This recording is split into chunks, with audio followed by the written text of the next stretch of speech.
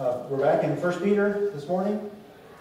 I tell you, every so often I'm afraid I'll get switched because Acts is talking so much about Peter and Peter's written by Peter. I'm afraid I'm going to flip-flop and do the Acts message in the morning and the Peter message in the evening. And I was looking at my notes yesterday. It's like, okay, no, it's Peter, right? I'm doing Peter in the morning. Yes, Peter's in the morning, Acts is in the evening.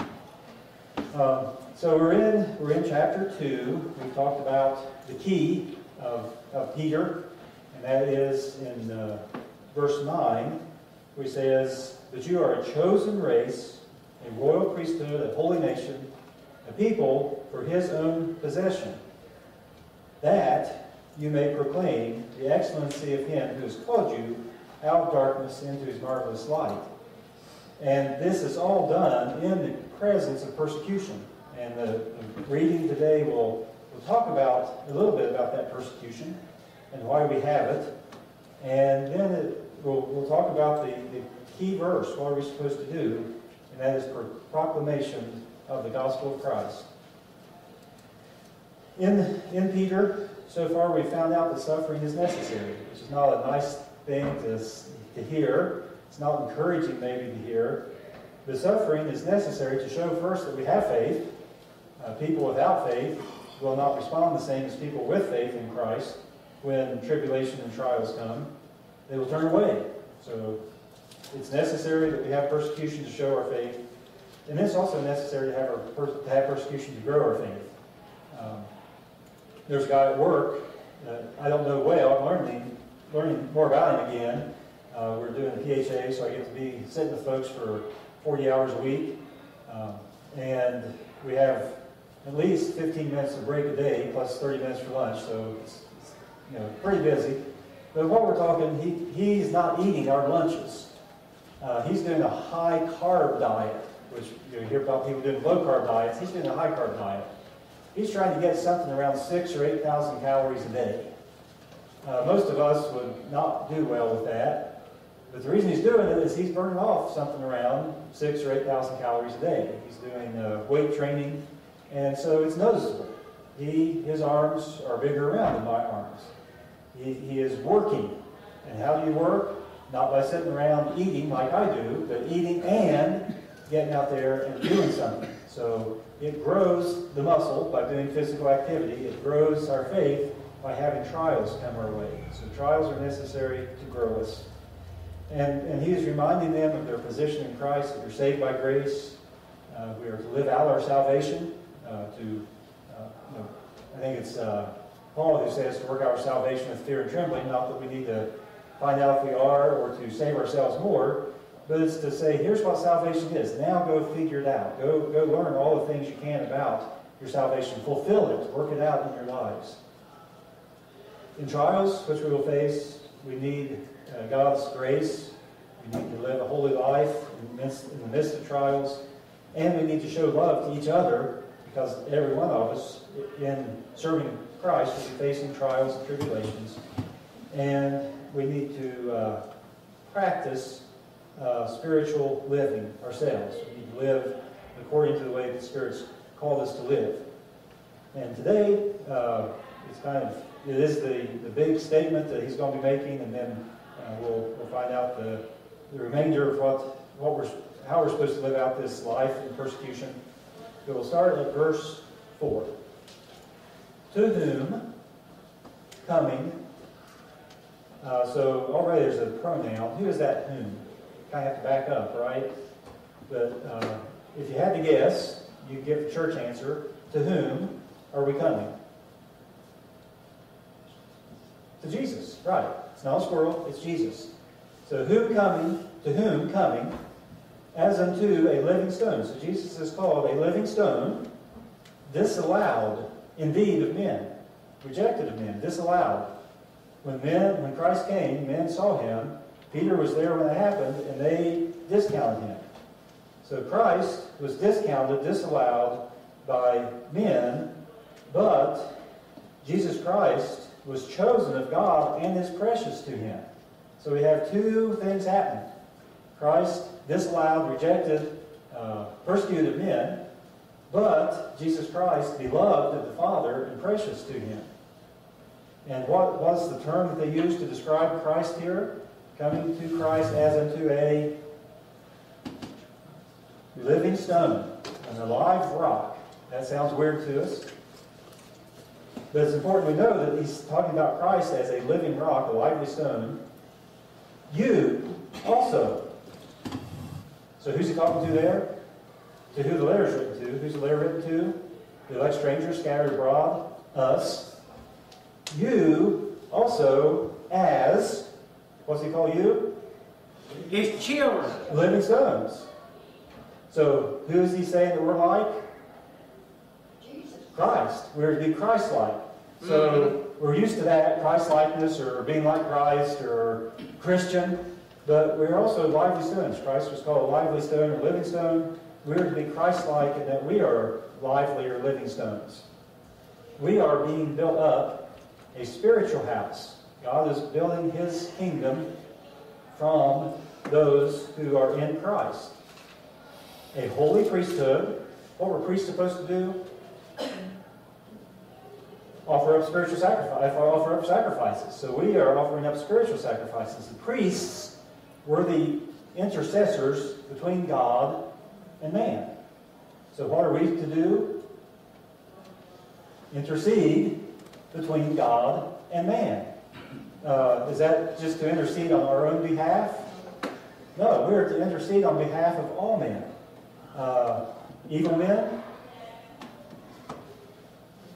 Evil men, good men, women, I should maybe say people, good people, bad people, all people. We are to be intercessors on their behalf because we've been called to a holy priesthood. We are to offer up spiritual sacrifices acceptable to God by Jesus Christ. And that's why our work is acceptable to God. Why is our work acceptable to God? Because it's by Jesus Christ. What if I was unsaved and still preaching the gospel? What was the benefit to me in doing that work? None. God can make his word go out any way God wants to, and God can make his word effective, but I cannot offer acceptable spiritual sacrifices to God as an unbeliever.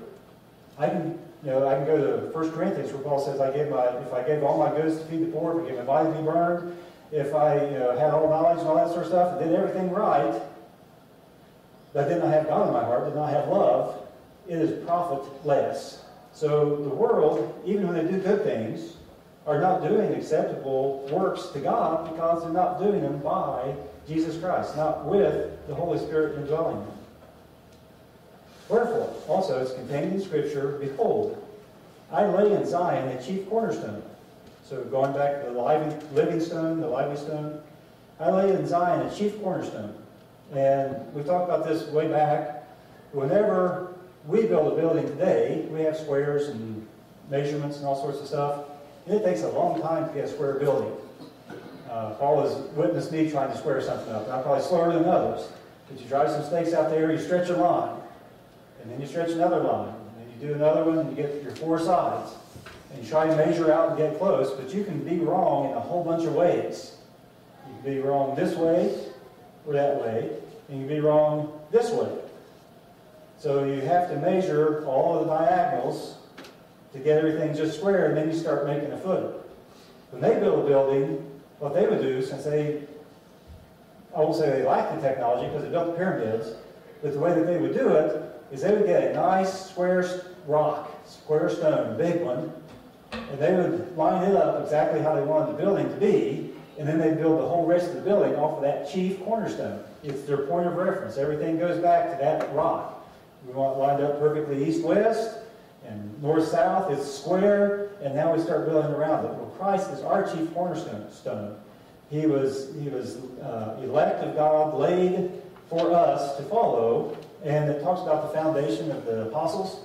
They kind of built in around that chief cornerstone and made the foundation then of the church that was going to follow.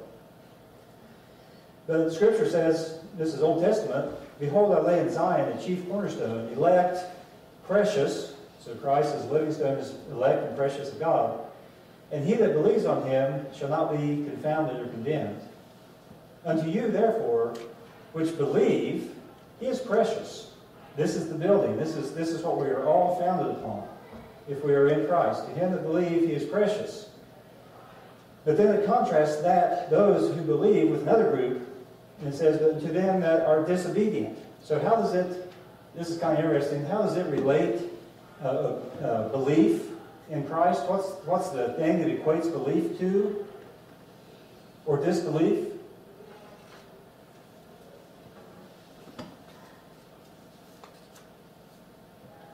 And to you, therefore, that believe he is precious, but to them which are, it doesn't say unbelieving. What's it say? Disobedient. So in Scripture, believing and obedience are just like hand in hand. If someone says they love the Lord and they don't do what he says, guess what? They don't love the Lord. Obedience and belief are tied hand in hand. So those who don't believe, those who are disobedient, this same stone, which the builders disallowed, the same is made the head of the corner. And a stone of stumbling, a rock of offense, even to them which stumble at the word, being disobedient, whereunto they were appointed. And I can associate a little bit with this. This is maybe a story to relate how a rock could be offensive to you. In my house in Ohio, we were trying to put in a new basement because it was always damp. Because it's always been damp, there's pitting in the floor, and it was always damp. So we needed more room. We couldn't do it the way it was. So I'm going to do something real smart and like lower it down to the footer, put in drainage, and then put in a new concrete floor. And in the northeast corner of the house in the basement was every rock that they had dug up, I think, when they were building the house. And so I dig down to the footer all the way around till I get to this corner. And the rocks are so stuck together and such a size that I might spend, it's like digging in Jamaica, I might spend 4 hours one evening digging to get out something about the size of 2 of those speakers stuck together. And I thought, and I did, I mean, this is like a prayer to God. God, I cannot do this. I mean, I can't, I need to do the size of a fourth of the pews, and I'm doing that each night. It's never going to get done. Those rocks were offending to me. They were in my way.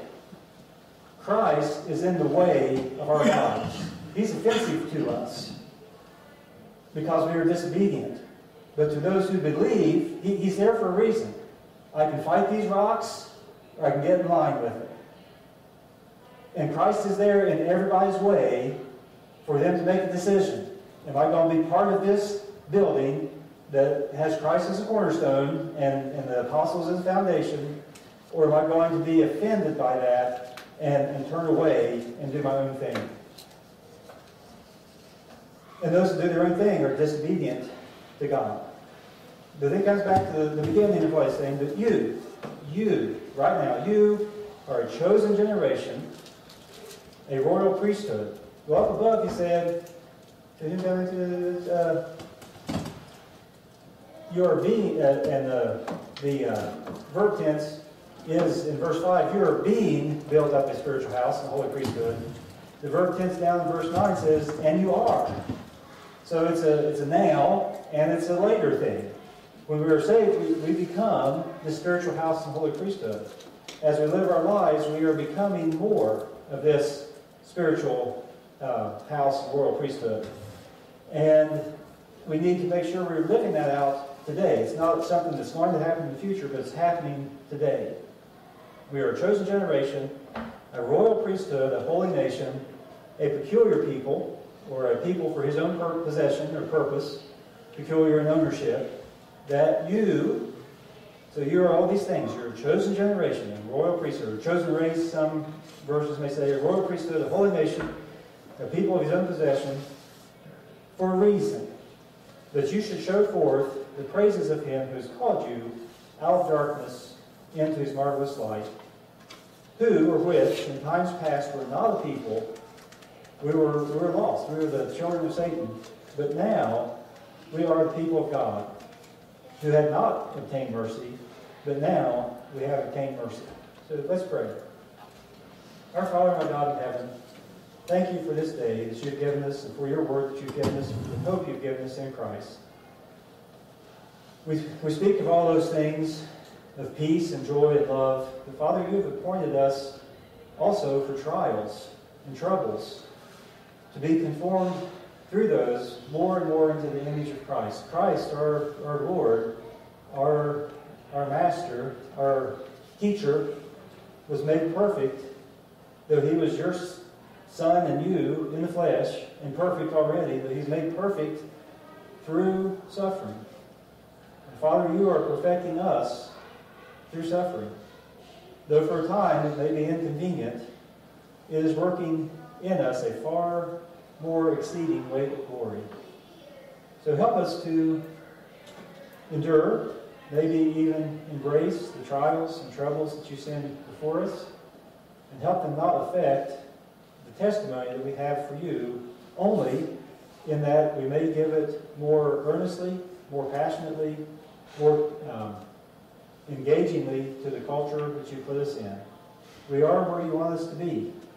Help us to live out the calling that you've called us to, where you have planted us, and help us to spread your word through missionaries throughout the whole world.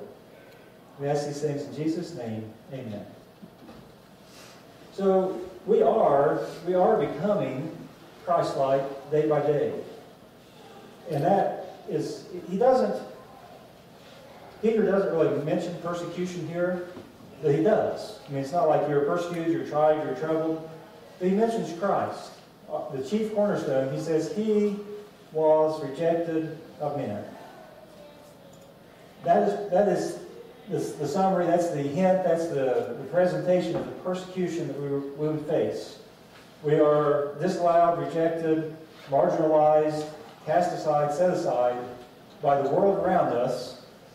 Why? Because that's what they did to Christ. They've rejected me, they will reject you. They've persecuted me, they will persecute you. Peter is saying that we are becoming Christ-like, and because we're becoming Christ-like, we will face persecution. And we are becoming more conformed to his image as we face these trials and tribulations. And though Christ had to face those trials and tribulations, it also says how God felt about him. You know, this is a living stone, disallowed indeed of men, but chosen, precious to the Father. We are becoming living stones. What are you to the Father? You are precious. You are, get the right words, chosen of God and precious. He has his favors upon you, even in trials and tribulations. And if we wonder, then we need to remember Christ, who faced trials and tribulations that we can never imagine. But he still brought glory to God, and we in the same way should still serve our Lord and Savior in the midst of troubles and persecutions. So we are becoming Christ-like more and more through our sufferings. We face opposition just like Christ did, but there's another kind of opposition that we have overcome, I guess you could say, and that is the opposition against Christ. We face opposition because we are Christ's.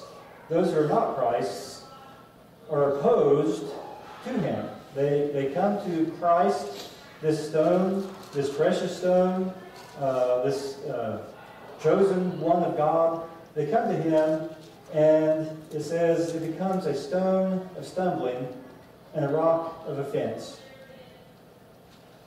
It is talking about the unsaved because they disbelieve the things about Christ, and so they are offended and walk away.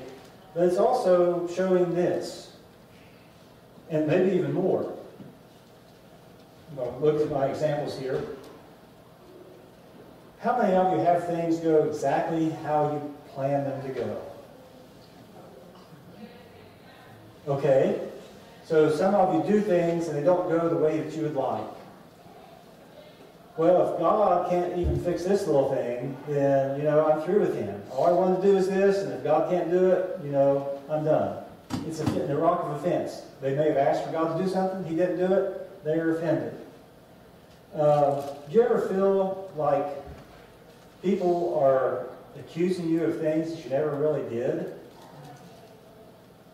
Some people may be offended by it. Did they ever accuse Jesus of doing things that he didn't do?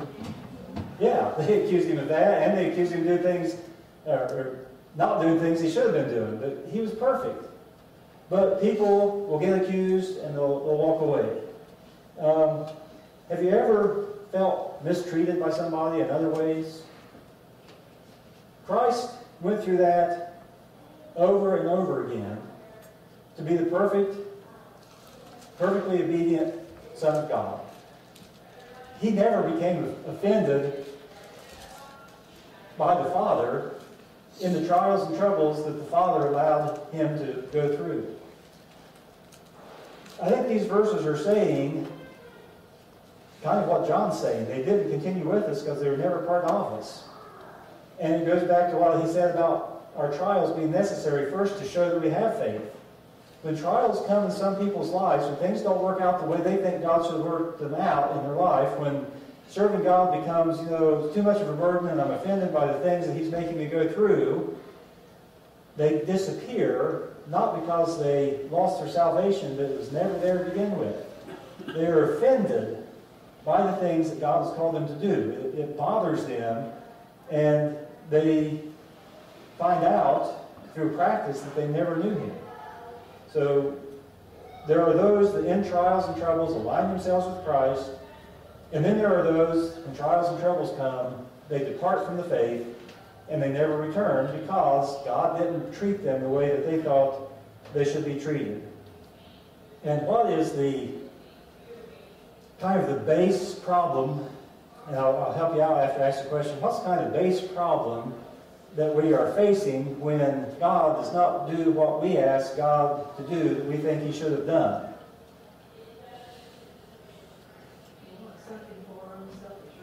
Yes, our own selfish reasons. That is, there's a whole, it's like, what's the bigger sin? There's a whole bunch of them out there, and we could categorize them in different ways. But I think the primary sin is pride. Today, I may change my mind next week, but that's what caused Satan to fall. That's what he used against Adam and Eve, is our own pride. And this leads into the next thing he says. Okay, how many of you have ever been falsely accused or mistreated or whatever? I think we all feel that way. And there's words of encouragement. You're being treated like the dirt. You're being treated like the dust of the earth, but you're not. You are a chosen generation, a royal priesthood, a holy nation, a peculiar people, or people of his own possession. So when people are mistreating us, mistreating you, you can remember, you know what? They may be treating me this way, but guess who I am? I am a possession of God, a person for his own honor, a royal priesthood, a chosen generation. And now I'm going to depart from Scripture a little bit. Stay with me. So you can just, get out of here because I am the chosen one of God. Is that what he says we are the chosen ones for? To say to everybody around us, you may be treating me like dirt, but let me tell you, I'm a child of God. What does he say that we are supposed to do? We are his possession not to be proud in who we are before God and before the world. It's not for, we do not do this, we do not proclaim the message because we are proud. We proclaim it for his glory. We are in this position to show God's glory.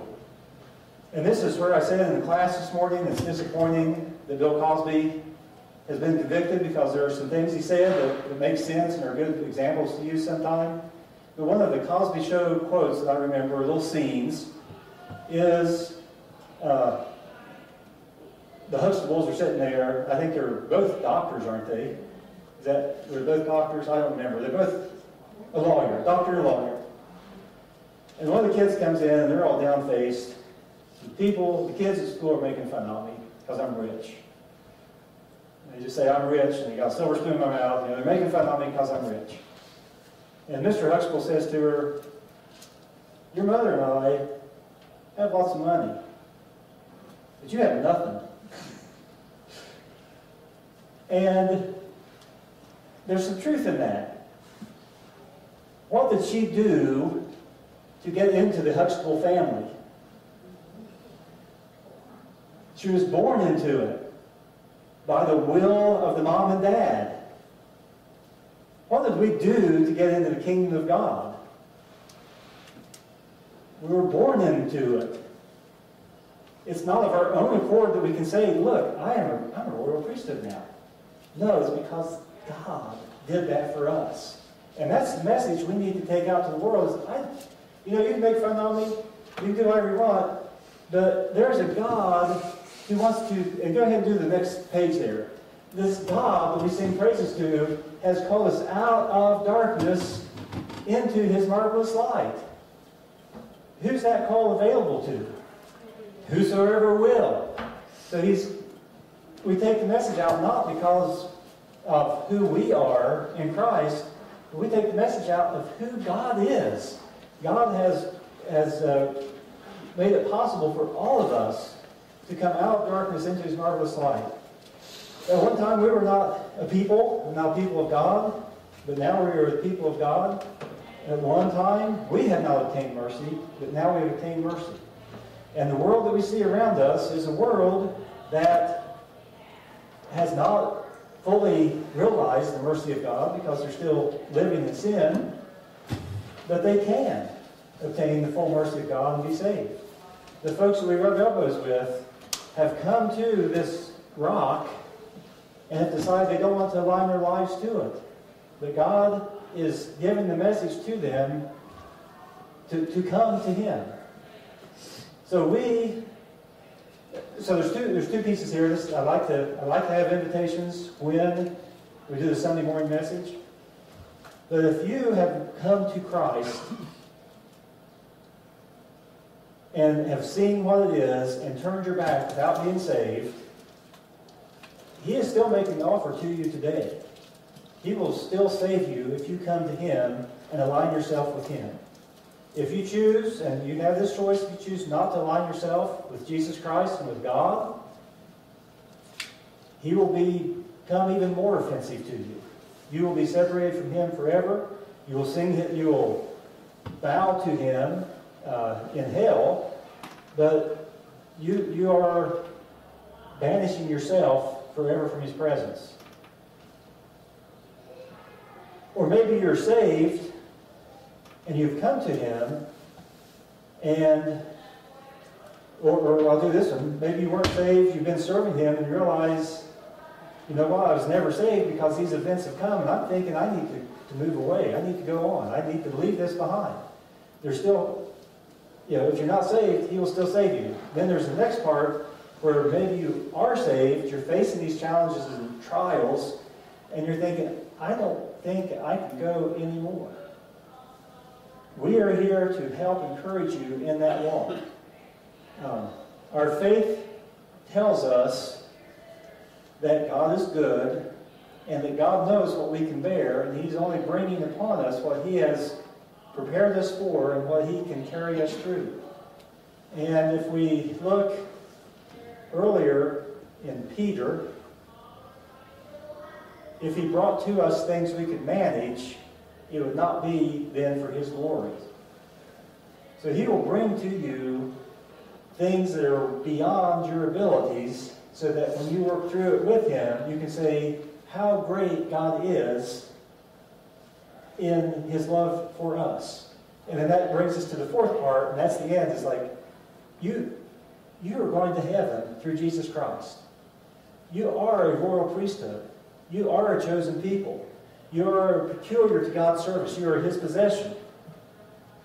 That doesn't mean we're done. That means we're beginning. And we need to carry out to the world this marvelous love that God has shown, that he would take a world that was dark and black in sin and move it into the kingdom of God.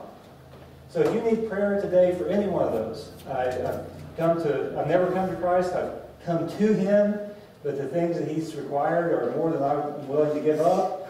You've come to Him and you're indeed saved, but the challenges you're facing are just about to bring you down. Or you're His, He is working you through the challenges, but you need to carry that message out more.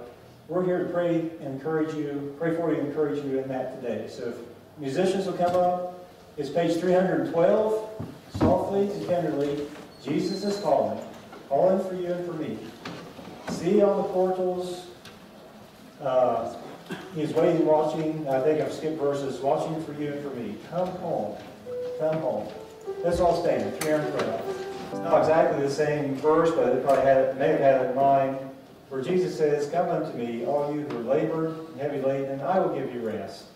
Take my yoke upon you, and learn of me, for I am meek and lowly of heart, and you will find rest, not for your bodies, but for your souls." The Lord bless you and keep you. The Lord make His face shine upon you and be gracious to you. The Lord lift His countenance to you and give you peace. And Dwight, would you dismiss us in prayer? Lord, we thank you for another day in your house. We ask you to remember all the requests that have been made. Remember as we travel home, be with each one. And we give you the praise in Jesus'